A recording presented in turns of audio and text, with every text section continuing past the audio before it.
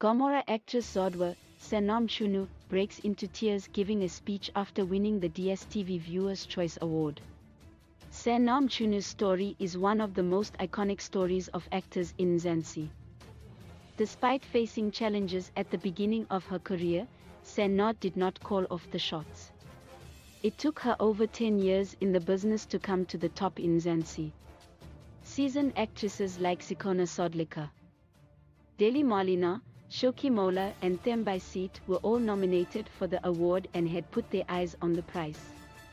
Sannah never believed that she was now the current DSTV Viewers Choice favorite actress.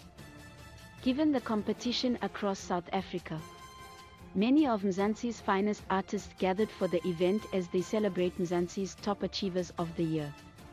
Upon winning the prestigious award, Sannah delivered an emotional speech that left the whole place silent like a graveyard while she pours into tears. She couldn't hold it back.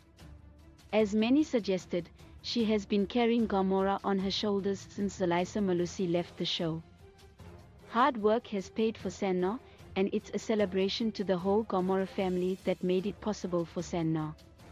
She had produced amazing scenes on Gomora, from shaming Mr. Lebelo at the spelling bee to her jealousy towards Bongoni. On her special day, Sannah came in an expensive one-armed red dress. Top artists from several DSTV programs to music were present as Zodwa took the stage to deliver her speech.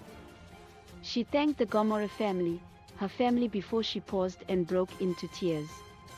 The loved actress attempted to hold it back but could not find a word to throw in her speech.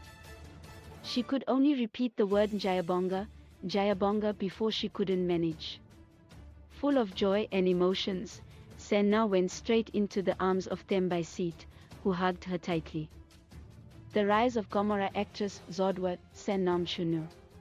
2 years ago, no one would believe that Sannah Mchunu would at least be a nominee for the DSTV Viewers Choice Awards in 2022. Before Gomora, the 50-year-old actress was never considered one of the best actresses in Mzansi. She featured on several shows like Rhythm City, The Queen and Muvango but never managed to break her stone of gold. In 2020, Sannah joined Gomora playing the role of Zodwa, a part she nailed as if she was living her real life.